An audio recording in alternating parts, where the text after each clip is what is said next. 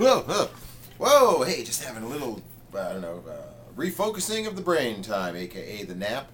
Having a little bit of a dream there. Have you ever wondered, ladies, what men dream about?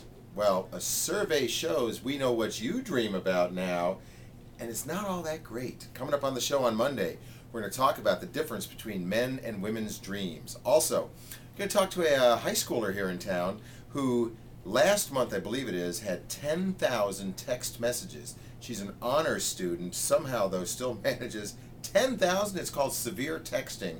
We'll get to the bottom of that, and we invite your input too by giving us a call at 451-WLHT. Also, big Super Bowl weekend, right too? Well, the ads, the commercials, that's kind of the talking point of the whole thing. That's, people forget about the game quickly enough, but the commercials live on. So we're going to ask you to try to figure out what our favorite commercials are, and there'll be some prizes for you. So listen to the show about that. Also, in honor of Valentine's Day coming up, we found a romance novel company that will actually craft a book with your lover's name in it. So it's very personalized, just in time for Valentine's Day. And we're going to be giving 2 or 3 of these away on the air.